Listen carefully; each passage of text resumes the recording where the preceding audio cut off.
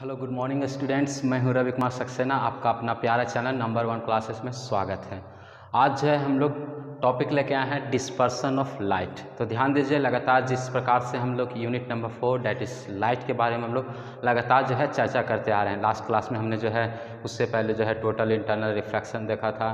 उससे पहले जो है फर्स्ट क्लास में जो हमने लाइट के बारे में इंट्रोडक्शन देखा। लाइट एक एनर्जी है, लाइट एक इलेक्ट्रोमैग्नेटिक वेव है। उसके बाद जो है रिफ्रैक्शन क्या होता है, रिफ्रैक्शन क्या होता है, लॉ ऑफ रिफ्लेक्शन क्या होता है, लॉ ऑफ रिफ्रैक्शन क्या होता है, स्नेल्स लॉ देखा और कई सारी चीज़ों को हमने जो है देखा। ठीक है, जब डेंसर मीडियम से रेरर मीडियम में जाती है तो क्या होता है, रेरर मीडियम से डेंसर मीडियम में जाती है तो क्या होता है, इन सारी चीज़ों को हमने देखा होगा। ठीक है, अगर आप नहीं देखे हैं तो आप जो है डिस्क्रिप्शन में जाके चाहे हमारे चैनल पर जो है जाके प्लेलिस्ट में जो है आपको प्लेलिस्ट में मिलेगा बेसिक फिजिक्स, उसमें जो है सारा टॉपिक आपको मिल जाएगा। ठीक है, आपको अगर फिजिक्स चाहिए तो फिजिक्स मिल जाएगा। प्लेलिस्ट में जो है हर एक सब्जेक्ट का जो है अलग अलग प्लेलिस्ट बनाया गया है। बेसिक मैथमेटिक्स के लिए अलग प्लेलिस्ट है, इंजीनियरिंग मैथमेटिक्स के लिए अलग प्लेलिस्ट है, इंजीनियरिंग मैकेनिक्स। ठीक है, जो सब्जेक्ट जो है आप खोजना चाहते हैं पॉलिटेक्निक का फर्स्ट ईयर का, डिप्लोमा फर्स्ट ईयर का, बिहार SBTE सिलेबस के अनुसार आपको सारा मिल जाएगा। ठीक है, तो फिलहाल जो है हम बात करते हैं डिस्पर्सन ऑफ लाइट। तो डिस्पर्सन ऑफ लाइट क्या है? तो डिस्पर्सन ऑफ लाइट क्या है, मान लीजिए आपके पास कोई वाइट लाइट है। ठीक है, एक एग्जांपल को हम समझते हैं। ठीक है, मान लीजिए मेरे पास जो है अभी एक लाइट है। ठीक है, अभी आपको दिख रहा होगा ये जो है लाइट है। ठीक है, तो इसका जो है मान लीजिए ये लाइट जो है आपको किस अथी में दिख रहा है, तो आपको जो है वाइट दिख रहा होगा। ठीक है, ये क्या दिख रहा है, वाइट दिख रहा है। ठीक है, मेरे पास एक लाइट है, ये जो है कैसा है, वाइट है, यानी कि इसका रोशनी कैसा है, इसका कलर कैसा है, कलर ऑफ लाइट कैसा है, तो आप जो है देख रहे हैं वाइट है। यानी कि इस लाइट को, इस वाइट लाइट को जब हम प्रिज्म में जो है प्रिज्म से जो हम पास करते हैं, ध्यान दीजिए, इस वाइट लाइट को जब हम प्रिज्म से पास करेंगे तो ये क्या होगा, ये जो है 7 अलग अलग कलर में दिखेगा।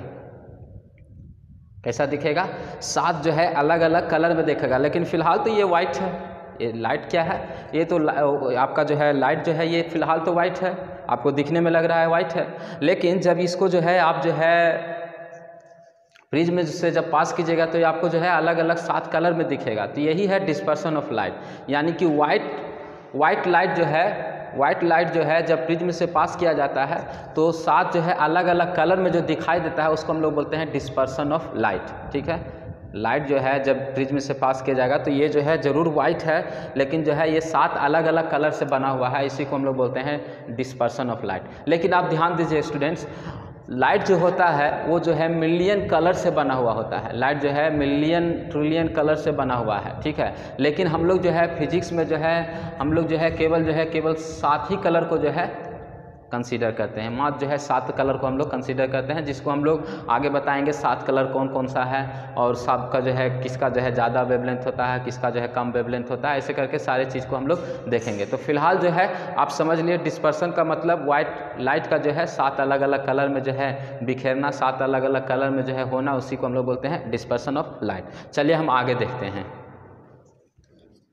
The dispersion of light is the phenomenon of splitting of beam of white light into its 7 constituents color when passed through a prism। ठीक है, तो डिस्पर्सन ऑफ लाइट क्या होता है, जिस प्रकार से अभी जो है हम अभी आपको बता रहे थे डिस्पर्सन ऑफ लाइट क्या है। ध्यान दीजिए, यहाँ पर वर्ड लिखा हुआ है when dispersion of light is the phenomena of splitting of a beam of white light। ठीक है, white light। ठीक है, मान लीजिए आपके पास white light है। ठीक है, into its 7 constituent colour, white light का जो है 7 अलग अलग कलर में जो है बटना, ठीक है, या अलग अलग जो है बिखेरना, उसको हम लोग बोलते हैं डिस्पर्सन ऑफ लाइट। ठीक है, ध्यान दीजिए, ये जो है डिस्पर्सन ऑफ लाइट का मतलब 7 कलर। ठीक है, वाइट लाइट का जो है 7 कलर जो है मतलब अलग अलग कलर में जो है विभाजित होना, जिसको हम लोग बोलते हैं डिस्पर्सन ऑफ लाइट। ये जो है जब प्रिज्म से आप पास कीजिएगा या तो आप ट्रांसपेरेंट मीडियम से आप जब पास कीजिएगा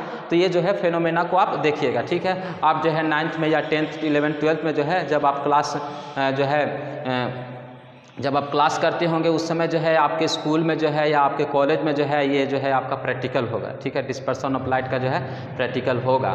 तो आपने जो है प्रैक्टिकल में देखा होगा जब लाइट जो है वाइट लाइट की रे को जो है जब प्रिज्म से पास किया जाता है तो वहाँ पर जो है आपको 7 कलर दिखता है, ठीक है, जिसको हम लोग बोलते हैं विग्योर, ठीक है। विग्योर का मतलब क्या होता है? Violet, Indigo, blue, green, yellow, orange and red colour, ठीक है। इसके बारे में हम लोग चर्चा करेंगे, ठीक है। तो अभी जो है डिस्पर्सन ऑफ लाइट क्या है? वाइट लाइट को 7 अलग अलग कलर में जो है विभाजित होना जो है डिस्पर्सन ऑफ लाइट है। ध्यान दीजिए, इसको जो है सर आइजक न्यूटन ने जो है डिस्कवर किया था। It was discovered by the Isaac Newton इन 1666, ठीक। जब उन्होंने जो है वाइट लाइट को प्रिज्म से पास किया तो स्क्रीन पर उन्होंने जो है 7 अलग अलग कलर को देखा, 7 अलग अलग कलर को देखा 1666 ईस्वी में, ठीक है, 1666 ईस्वी में। ध्यान दीजिए, आइजक न्यूटन जो है फिजिक्स के लिए जो है बहुत काफ़ी जो है महान साइंटिस्ट थे, ठीक है। बहुत सारा खोज को उन्होंने किया, ठीक है। फिजिक्स में जो है बहुत सारा सर आइजक न्यूटन का जो है आप खोज को देखे होंगे। तो बहुत जो है उस समय जो है उस जमाने में जो है सर आइजक न्यूटन जो है बहुत ही पूरा दुनिया में जो है तहलका मचा के रख दिए थे, ठीक है। तो लाइट में जो है उन्होंने बहुत सारा खोज को किया है, आगे भी हम लोग देखेंगे। तो डिस्पर्सन ऑफ लाइट जो है सर आइजक न्यूटन के द्वारा जो है खोजा गया 1666 ईस्वी में। उन्होंने क्या देखा कि उन्होंने जो है ऑब्जर्व किया कि जब लाइट जो है प्रिज्म से जब गुजरता है तो वो जो है 7 अलग अलग कलर में जो है स्प्लिट हो जाता है, ठीक है। यानी कि उन्होंने कहा कि लाइट जो है made up of 7 different colour. Sir Isaac Newton ने बताया कि लाइट जो है 7 अलग अलग कलरों से जो है बना हुआ होता है, ठीक। लेकिन जो हम आपको बता दें लाइट जो है कई मिलियन एंड ट्रिलियन कलर से बना हुआ है, जिसको हम देख भी नहीं सकते हैं, सोच भी नहीं सकते हैं, ठीक है, सोच भी नहीं सकते हैं। फिर भी जो है हम लोग फिलहाल जो है मतलब ये जो है साइंस में जो है केवल 7 कलर को ही कंसीडर किया जाता है, ठीक है। साइंस में जो है केवल 7 कलर को ही कंसीडर किया जाता है। वो कलर का नाम है जिसको शॉर्टकट में हम याद करने के लिए बोलते हैं विग्योर, यानी कि violet, Indigo, blue, green, yellow, orange and red, ठीक है। ये जो है आपको वेवलेंथ के हिसाब से लिखा हुआ है। सबसे कम वेवलेंथ वायलेट का होता है, ठीक है। उसी तरह से जो है ये बढ़ते जाएगा और सबसे ज़्यादा जो है वेवलेंथ होता है रेड कलर का। ध्यान दीजिए, सबसे ज़्यादा कलर किसका होता है, सबसे ज़्यादा वेवलेंथ किसका होता है? रेड कलर का। अब वेवलेंथ पूछिएगा कि क्या होता है, तो वेवलेंथ क्या होता है उसको हम आगे समझते हैं, ठीक है। उसको हम फार्मूला से आपको बताएंगे कि वेवलेंथ क्या होता है। फिलहाल जो है आप याद रखिए, जिसका वेवलेंथ ज़्यादा होता है वो जो है हमें ज़्यादा दूर से दिखेगा, ठीक है। जिसका वेवलेंथ ज़्यादा होता है उसे हम बहुत दूर से भी देख सकते हैं, बहुत दूर तक भी देख सकते हैं। जैसे में रेड कलर का जो है सबसे ज़्यादा वेवलेंथ होता है, यही कारण है कि रेड कलर जो है हम लोग रेलवे सिग्नल में या हम लोग ट्रैफिक सिग्नल में या जो है डेंजर का जो है हम सिंबल देते हैं, उस समय जो है रेड कलर को हम लोग यूज करते हैं। कई एक बार देखे हैं बस से जब ट्रैवल करते हैं तो रोड के किनारे जो है रेड कलर का सिंबल लगाया रहता है, ठीक है। रेलवे लाइन की पटरी के जो है बगल में देखते होंगे सिग्नल जो देता है रेड कलर से, डेंजर का निशान जो है रेड कलर से है। क्यों? क्योंकि रेड कलर जो है काफ़ी दूर से दिख सकता है, क्योंकि इसमें जो है वेवलेंथ ज़्यादा है। सबसे कम जो है वेवलेंथ होता है वायलेट के पास। किसके पास होता है? वायलेट के पास। इसका वेवलेंथ जो है बहुत ही कम होता है, नैनो में, ठीक है। यानी कि वेवलेंथ सबसे ज़्यादा कम होता है वायलेट को, ठीक। पहले इसका आप डिफिनीशन को लिख लीजिए। चलिए नेक्स्ट पॉइंट है colour of light depends on the wavelength, different wavelength. ध्यान दीजिए, कलर ऑफ लाइट जो है डिपेंड करता है वेवलेंथ के ऊपर। किसके ऊपर? वेवलेंथ के ऊपर। और वेवलेंथ डिपेंड करता है रिफ्रैक्टिव इंडेक्स के ऊपर, ठीक है। Wavelength depends on the refractive index. Wavelength किस पर डिपेंड करता है? रिफ्रैक्टिव इंडेक्स पर। ध्यान से सुनिए, कलर ऑफ लाइट डिपेंड करता है वेवलेंथ ऑफ लाइट के ऊपर, वेवलेंथ डिपेंड करता है रिफ्रैक्टिव इंडेक्स के ऊपर। रिफ्रैक्टिव इंडेक्स का फॉर्मूला क्या होता है? Speed of light in vacuum divided by speed of light in different medium. जिस प्रकार से जो है हम लास्ट क्लास में हम आपको जो है रिफ्रैक्टिव इंडेक्स के बारे में हमने बताया था, ठीक है। रिफ्रैक्टिव इंडेक्स के बारे में बताया था, जब कोई मान लीजिए लाइट की जो है रे को हमने पास किया वैक्यूम से, मान लीजिए हमने जो है एयर में पास किया, ठीक है। और उसके बाद जो है कोई मीडियम लिया, मान लीजिए हमने जो है ग्लास लिया, ठीक है, या डायमंड लिया या वाटर लिया, इस तरह से जो है डिफरेंट हमने मीडियम लिया, और दोनों का जो है रेशियो अगर निकाल दीजिएगा तो वो हो गया रिफ्रैक्टिव इंडेक्स। तो रिफ्रैक्टिव इंडेक्स का माय डियर स्टूडेंट्स कोई भी यूनिट नहीं होता है। रिफ्रैक्टिव इंडेक्स का जो है यूनिट लेस है, इसका जो है कोई यूनिट नहीं होता है। यानी कि रिफ्रैक्टिव इंडेक्स का फॉर्मूला हो गया speed of light in vacuum divided by speed of light in different medium. ध्यान दीजिए, कई एक बार जो है MCQ क्वेश्चन में पूछता है। कई एक बार जो है MCQ क्वेश्चन में पूछता है what is the formula for refractive index, ठीक है, आपको ऑप्शन दे देगा। तो उस समय जो है छोटा छोटा बात को आपको ध्यान रखना है, ठीक है। कई एक बार जो है आप सोचते होंगे कि सर आप क्या डिस्पर्सन ऑफ लाइट लेके आए हैं, तो हम जानते थे क्योंकि 10th क्लास में हमने देखा है, 10th क्लास में पढ़ा है, 11th में पढ़ा है, 12th में पढ़ा है, बार बार पढ़ के हम जो है 7 गो कलर के नाम बता रहे हैं, ये सब जो हम पहले ही से जानते थे। क्या आप बता रहे हैं, छोटा छोटा बात जो है एग्ज़ाम में बहुत काम देता है, ठीक है। कई एक बार सुनते हैं ना कि 1 नंबर से फेल कर गया, थोड़ा सा के लिए फेल कर गया, यही सब छोटा छोटा चीज़ को अगर आप इग्नोर कर देते हैं तो आप जो है आगे जो है सक्सेस जो है करने में आपको प्रॉब्लम होता है। इसलिए छोटा छोटा जो है जो चीज़ हम आपको बता रहे हैं उसको जो है आप याद रखिएगा, ठीक है। कभी भी आपको जो है ज़िंदगी में काम आ सकता है, कभी भी आपको जो है MCQ में ये क्वेश्चन पूछ सकता है। कोई भी जो है आप एग्ज़ाम लिख रहे हैं, कॉम्पिटिटिव एग्ज़ाम लिख रहे हैं, मान लीजिए आप किसी कॉम्पिटिटिव एग्ज़ाम का तैयारी कर रहे हैं, ठीक है, मान लीजिए अपना ही कोर्स कर रहे हैं, तो कई एक बार जो है आपको ये पूछ देगा, ठीक है।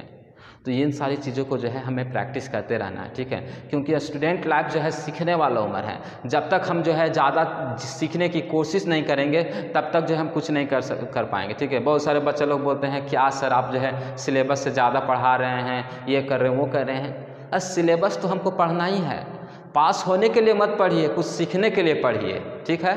पास होने के लिए पढ़िएगा तो मतलब मार्क्स से आजकल कुछ मिलने वाला नहीं है, मार्क्स से आपको कुछ नहीं मिलने वाला है, क्योंकि डिग्री तो आप खरीद भी सकते हैं, डिग्री आप बाज़ार में बिक रहा है, आप खरीद सकते हैं, लेकिन आपके पास अगर नॉलेज रहेगा तो आप कुछ कर सकते हैं, ठीक है। नॉलेज है तो आप कभी भी दुनिया में भूखे में नहीं मरिएगा। इसलिए छोटा छोटा चीज़ को जो है सीखने के लिए कोशिश करिए, हमेशा जो है तत्पर रहिए, हमेशा जो है अपने आप को जो है ऐसा बना के रखिए कि हमको कुछ सीखना है, चाहे वो कोई भी सिखाए, आपका छोटा बच्चा, आपका चाहे छोटा भाई ही क्यों ना सिखा रहा हो, उससे भी सीख लीजिए। छोटा बच्चा से ही कोई सीखना है सीख लेंगे, सबसे सीखेंगे कुछ ना कुछ, लेकिन सीखते रहेंगे, ठीक है। तो हमारा जो है ये तो हम अभी टॉपिक से भटक रहे हैं, ठीक है, हम फिर से टॉपिक पर आने ध्यान दीजिए। तो टॉपिक क्या था, वेवलेंथ जो है डिपेंड करता है रिफ्रैक्टिव इंडेक्स पर, ठीक है। तो इस रिफ्रैक्टिव इंडेक्स का फॉर्मूला होता है speed of light in vacuum divided by speed of light in different medium. अब ध्यान दीजिए, वेवलेंथ का फॉर्मूला होता है, वेवलेंथ का क्या फार्मूला होता है, तो वेवलेंथ का फार्मूला होता है velocity of light that is v divided by frequency of light. ध्यान दीजिए, v डिवाइडेड बाय f। अब ध्यान दीजिए, अगर वेलोसिटी ऑफ लाइट ज़्यादा होगा तो वेवलेंथ भी ज़्यादा होगा। ध्यान दीजिए, इस बात को जो है समझ लीजिए, अगर वेलोसिटी ऑफ लाइट ज़्यादा होगा तो वेवलेंथ भी ज़्यादा होगा, अगर वेलोसिटी ऑफ लाइट कम होगा तो वेवलेंथ भी क्या होगा, कम होगा। समझ गए, यानी कि कलर ऑफ लाइट ये डिपेंड करता है रिफ्रैक्टिव इंडेक्स पर, यानी कि हम इनडायरेक्टली कह सकते हैं colour of light is also depend on refractive index. मान लीजिए एग्जाम में आपसे पूछा colour of light depends on wavelength of light, refractive index of light, both A and B, none of this, आप क्या मारिएगा। तो कलर ऑफ लाइट जो है दोनों पर डिपेंड कर रहा है, रिफ्रैक्टिव इंडेक्स पर भी डिपेंड कर रहा है और वेवलेंथ पर भी डिपेंड कर रहा है, ठीक है।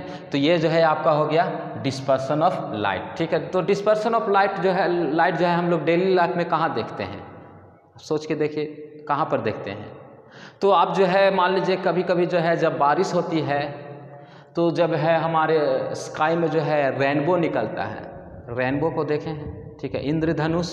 तो इंद्रधनुष में जो है 7 कलर होते हैं, इंद्रधनुष में जो है 7 कलर होते हैं। हालांकि जो है इंद्रधनुष जो है, जो रेनबो जिसको हम बोलते हैं, वो जो है सनलाइट से बन रहा है, सनलाइट से, यानी सनलाइट जो है वो कैसा लाइट है, वाइट है, क्या है, वाइट है।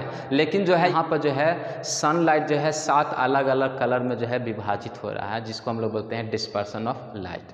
तो ये आपका एग्जाम्पल हो गया। दूसरा जो है आप देखते होंगे घर में आपके पास जो है सीडी उडी होगा, सीडी तो जरूर देखे होंगे, ठीक है। पहले तो हम लोग फिल्म देखते थे सीडी लगा लगा कर, अब तो ज़माना बदल गया, तो पर भी सीडी जो है ज़रूर होगा, ठीक है। तो सीडी को जब आप देखिएगा उल्टा करके, ठीक है, तो सीडी में क्या होता है, वहाँ पर आपको जो है अलग अलग कलर दिखेगा, ठीक है, अलग अलग कलर दिखेगा because of dispersion of light के चलते हैं। ये आपको अलग अलग कलर क्यों दिख रहा है? डिस्पर्सन ऑफ लाइट के चलते। यानी कि डिस्पर्सन ऑफ लाइट जो है हमारे दैनिक जीवन में जो है काफ़ी इम्पोर्टेंट है, बहुत मायने रखता है, बहुत ही मायने रखता है।